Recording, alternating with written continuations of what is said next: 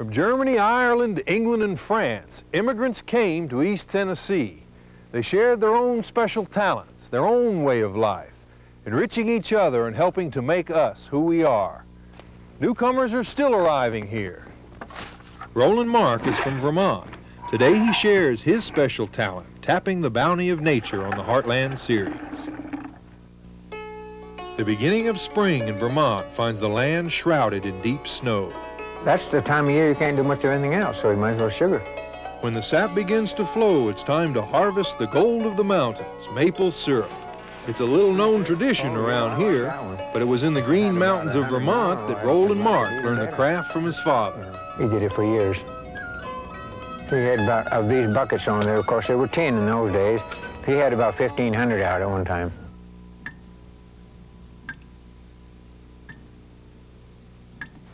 Boy, Why do you do this? Oh, we like the syrup. We always got a sample of the first run, the first new syrup that we made, hot biscuits and syrup. Oh, we like that. I'd keep some on hand all the time if I could. The reason Roland doesn't have much syrup is a matter of simple arithmetics. See, the rock maple's what you need, or the sugar maple, and I don't have but 3. Roland does tap other maples like red and white ones. It's more work, but the rewards are still great. That's pretty good there. Yeah, that's nice. We'll be able to make pretty good syrup with that one. I'm going to pour this in here so we can take it down to the sugar house and get... Oh, that one run pretty good. Whoa. It takes at least 35 gallons of sap to get 1 gallon of syrup. That's a lot of boiling, too much for the kitchen. So the sugar house is where the sap becomes syrup. You always strain it all? Yeah, every bit of it. Because we don't need to get bugs and things like that in it.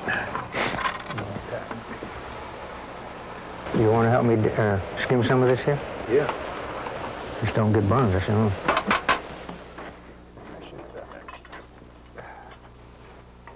I need to get back out here and get some more wood. Making maple syrup can take all day if there's enough sap. It's a precise skill, even if it may not seem so to an outsider. What are you doing now? Checking to see if it's anywhere near syrup. How do you know?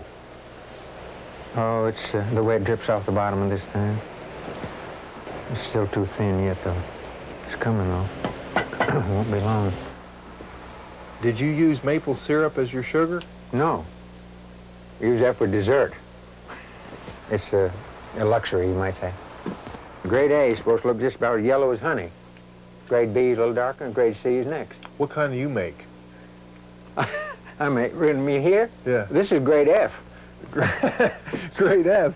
Roland is a modest man. What he's making is pure magic. Is it ready? It's mighty close, huh? I see that's dripping pretty slow. It's about ready to come off. Looks kind of thin. The syrup is ready to go to the kitchen where Roland's daughter Patty will continue to strain and cook it till it's done. At the end of a long day of making maple syrup, it's time to taste the fruits of our labor. If you don't like it, you can always just leave it. You gotta be kidding. Nothing like it. Whoever don't like maple syrup must be a little bit crazy, don't you, Mayor?